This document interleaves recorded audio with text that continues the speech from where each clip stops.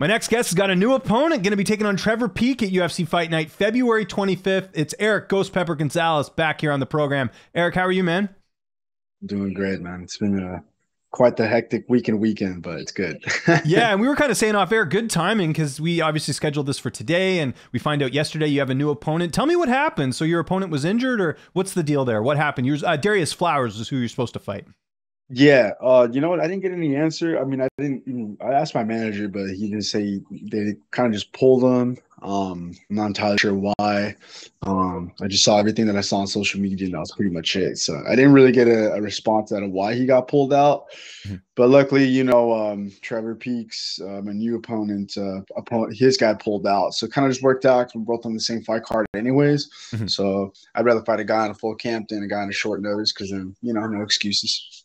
Yeah, exactly. No, that's a good point. And when they tell you Trevor Peek, did you have to look him up, or were you familiar with him already? No, I had to look him up. I know he's undefeated, and I looked him up his record and everything. So a lot of first round finishes. So it's he brings a lot to the table, and I'm hoping to put a dink on that undefeated record. Yeah, that's always exciting when you can fight someone like that. We haven't seen you since August. Was this by design? Was this the right amount of time off, or were you trying to get a fight before this? No, man.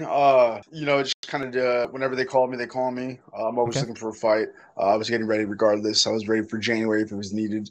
But it is what it is. I'm here now, and I just gotta get this. I'm gonna get this win, and I want to at least get 3 more fights this year. Yeah, exactly. And you know what? It's not a sprint. It's a marathon. You got to take your time when it comes to your career. You're always learning, right? So you can always use that Yeah. time to sharpen the iron, so to speak.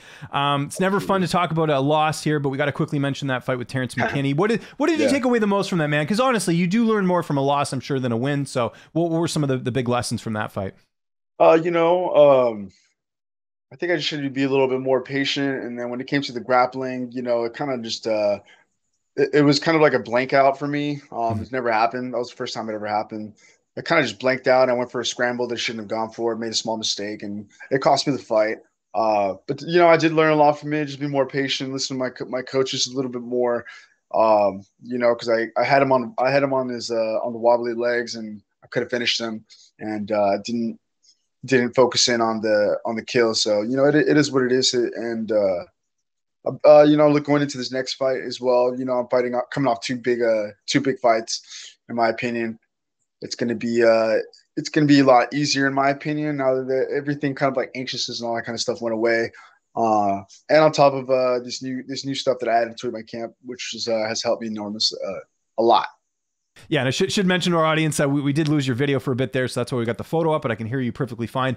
Just one last thing from that last fight. How are his fans on social media? Because he's obviously like a pretty notable guy on social media. Did you get any backlash, or how were the fans after that fight?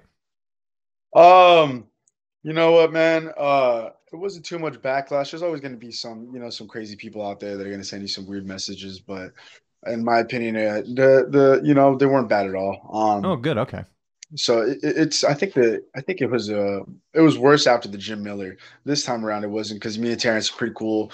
Mhm. We follow each other on social media as well, and we keep in contact. Randomly here and here. So he's a very good guy at heart, man, and he's an awesome dude. And outside of the cage, whatever we went to our fight, he won. It is what it is, and on to the next one. But he's cool as fuck, man. Me and him are really cool, and I would wish nothing but the best for him. I know he's coming off a very tough loss, and I hope. Yeah, and it sounds like he's getting his good grace. It sounds like he's back on his positive side. So, and it really never left. So. Yeah, no, for sure. And I'm glad you pointed that out about Terrence. Obviously, I'm not talking about him at all, because he's a good dude. It's just, how fans can be. Every fan base, they've got some passionate, fans that can be, they can be crappy sometimes. I see it too. So it's all good. But let's talk about Trevor Peek here, your opponent. Obviously, we mentioned it there, undefeated. Now that you've had a chance to kind of look him up, how do you feel like you match up against him here? He reminds me a lot of Darius. He's just not as he's fighting on his natural weight class though, so it's going to be a guy that's not going to be as strong, in my opinion. I thought Darius is gonna have a tough weight cut because he was coming off 170, 185 majority of all of his career. So 15 extra pounds is not easy. But Trevor Peek, is fighting at his natural weight class. He's the same height, about the same reach. Rushes in kind of like Darius. So I'm not looking at much of a different style of as far as a fighter, in my opinion. So my game plan is pretty much staying the same, and you know, we got some stuff that we're adding onto it, considering that he's a little bit of a different, just kind of like his striking is a little bit different, and he's a bulldozer when he comes right off the first round. So it's just pretty much really the only thing I really got to look out for. I think that my grappling and my striking is better, but you know, when the time comes, we'll you know, we'll do what we got to do, and we're gonna get the win. Training camp. Who have been some of the main guys helping you get ready for this one? This camp around, man. You know, normally I'm with Fight Science. I just actually added a new gym, which I'm over at CMMA, and I'm with Chad George, Josh Barnett, and David Waters for my wrestling. So a lot of new stuff that I've added. I've also had a mental coach now uh, that I'm working with, and kind of just been on like a. This camp has been because I have all the tools, man, as a fighter. You know, I don't doubt my abilities. I know I'm one of the best. That's the reason I'm fighting in the UFC. But you know, I added a mental coach, and that helped me enormously in as far as getting my brain ready for you know, for a fight and getting my head straight. So I'm in a better place, and I'm in a more calm place in my head. So I think I'm very confident in my abilities now. I'm very confident that I'm going to win, and I think that'd be the biggest change. You know, getting my head mentally right for this type of scene. It's very special when you're in the UFC. It's awesome to hear. So with the new gym, does that impact your corner? Who's going to be in the cage with you on February 25th? My corners are going to be Chad George, and then one of my teammates, a couple of my teammates, and that's pretty much it. But it's going to be so Marcos, Taco, and then Chad George, which is the head of CMMA currently. Yeah, great gym, great coaches. How's this fight playing out on the 25th? You're a guy that does not like getting paid by the hour. I know you go in there, you go for the finish. How do you expect this one to play out? You know, I expect to finish full blast, if ground and pound TKO. That's pretty much how I see it going down. You know, if I happen to catch him on the feet, I don't like to emphasize knockouts anymore. I don't want to focus on a knockout. If it happens, it happens. It's usually how the fight game goes, anyways. You know, anything can clip you and just fold you over. So to me, you know, I really want to just take advantage of that ground game, and I think I'm just going to be a more dominant fighter down there. So we'll see what happens. Big fight at the top of your division last weekend. We just had Islam and Volkanovski go toe-to-toe. Great fight. Loved it. Two questions on that. First one, just your reaction to the fight. What did you think of it? And two, how did you score it? Because some people felt like maybe Volkanovski did enough for the win.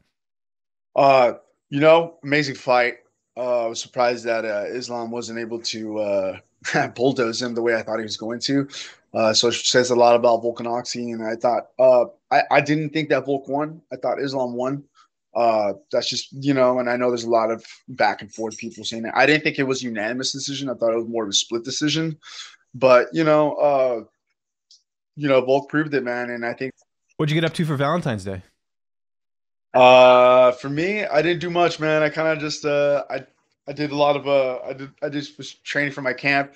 The fiance worked all day. I went for a run on the beach with my dog, and then you know, the fiance came home, watched some TV, and that's pretty much it. That's nothing the crazy. best, man. I think it's overrated. The dinner reservations, all that. You got to be like 3 months in advance to get dinner reservations. I cooked some steaks for my wife last night. That's the way to go. Not just any steak, grass fed, the good steaks. You know, that's better than going out for a night of dinner because you get more value that way, right? So. Oh, absolutely. I got my fiance some flowers and in like this little like kind of it's a rose inside of a water, so it's pretty. There you cool. go. Look at that. See, I didn't even do that. I was like, you know what, I'm gonna get a good meal. I figure, you know, give, you know, the way to you know, everyone's heart is through their stomach, right, as they say. So you gotta go that way. But that makes sense. And before we get out of here, man, what are you gaming right now? Obviously, you got the cool setup here. What games are you getting into right now? I play Escape from Tarkov. That's pretty much the only game I play nowadays. And Rust, two of the major games that I play. A lot of it's survival games. Really fun. Awesome. That's pretty much what I get into, though. Good stuff. Erick, thanks so much for doing this, man. Always a pleasure. If there's anyone you'd like to thank before we get out of here, any sponsors, any social media, I'll give you the last word. Yeah, you know, Icon Meal Preps from the UFC PI, man. Shout out to those people, man. They're doing a great job. They've been giving me meal preps. Same with my management team, Upgrade, for, you know, making it happen for me again.